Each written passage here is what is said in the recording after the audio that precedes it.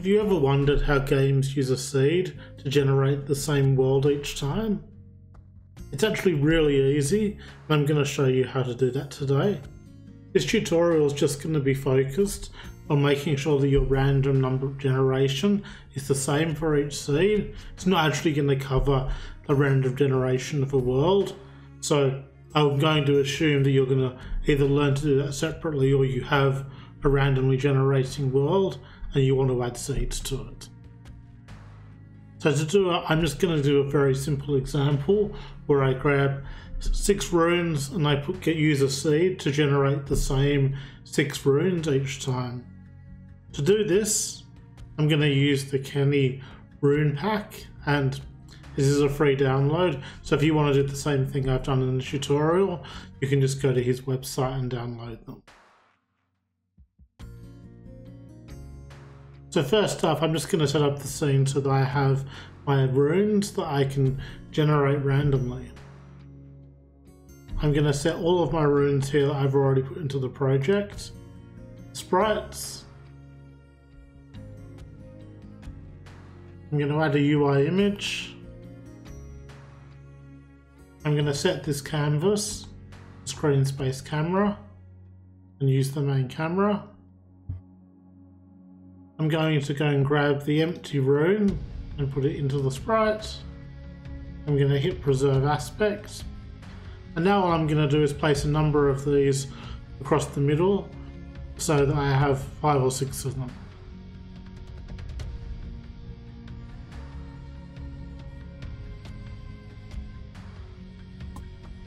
I'm going to set the background of my camera to a solid color and turn it to black. And I'm also going to make a button to generate based on a new seed and an input field to put the new seed into.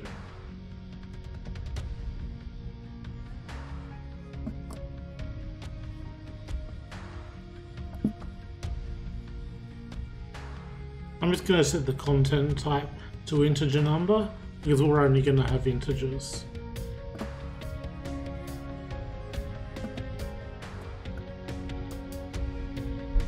Now I have my scene set up, let's actually write the script to make this work. To do this, I'm going to make a folder for my scripts.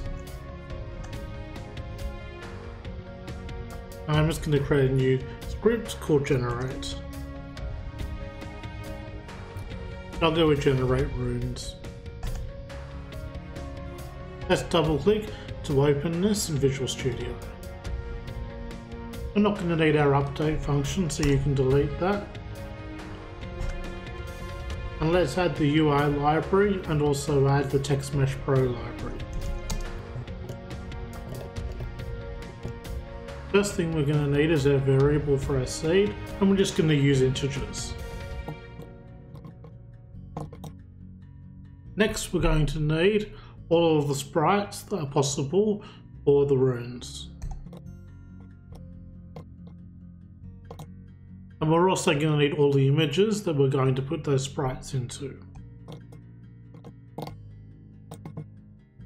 Finally, we're going to need the input field so that we can get this new seed number from the input field.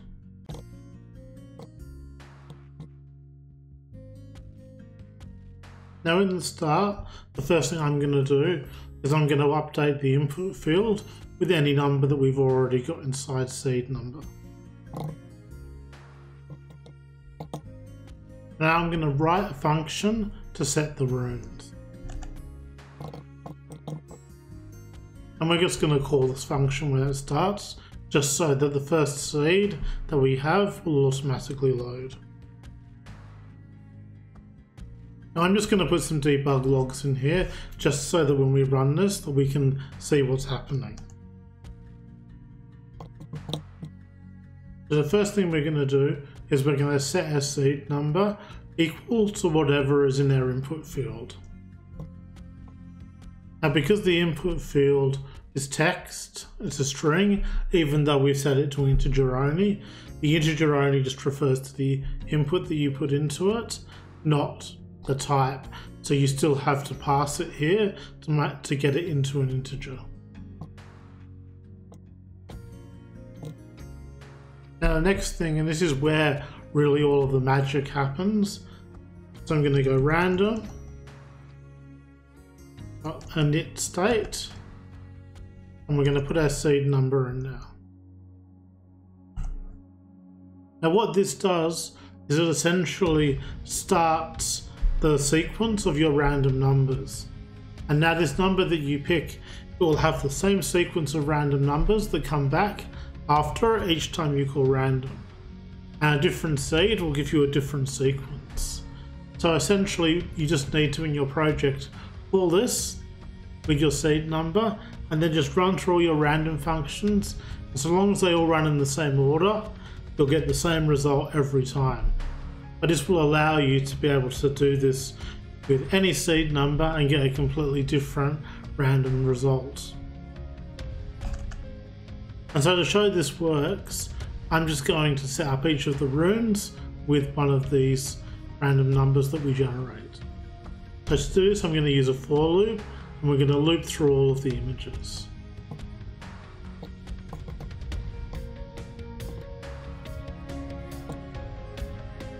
So the first thing I'm going to do is I might not necessarily take these two steps if I wasn't doing it in the tutorial and I do them all on a single line, but I actually want to debug each random number we get out. So I'm first of all going to get a random number.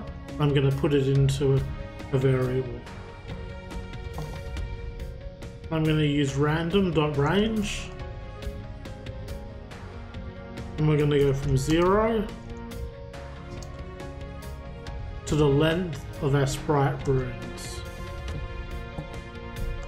I'm now going to debug this so that we can actually see the number that comes out, just to make it really clear that the sequence is the same.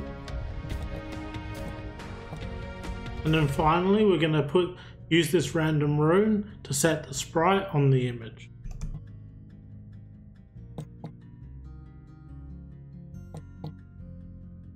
Now let's save this and go give it a try. I'm just going to add my generate rune script to the canvas. I'm going to hit the lock here so that when I go to other things, it won't change. I'm going to grab all of the images and drag those into the image runes. I'm going to go down to my sprites. I'm going to grab all the sprites except for the last one because it's blank, and drop them into the sprite runes. I'm going to start off with a random seed, and I'm going to drop the input field in here. I'm now going to turn off the lock, and I'm going to go to the button and on click the canvas in here, go to generate runes and hit set runes. I'm just going to open up the console here. Let's hit play. And you can see that based on 4334 it's generated these runes. And you can see the numbers here are 11, 5, 25, 8, 16 and 30. I hit generate again. You'll see that I get the same sequence of numbers here, which gives me the same runes. But if I change this number just by 1, I get 6 different runes in a completely different sequence. If I change it back to the previous sequence, I'll get the same sequences up here. And that's really all there is to using a seed to generate your own world. And then you can just be as imaginative as you want. You can use it for everything from generating huge worlds to, I've seen a lot of people use this to generate like those challenges of a day. So when you see the challenge of the day, it's randomly generated based on the seed, and they'll often use the date as the seed, and then that will mean that everybody gets the same random challenge on the same day. So I hope you found this tutorial useful, and if you did, please like, subscribe or comment.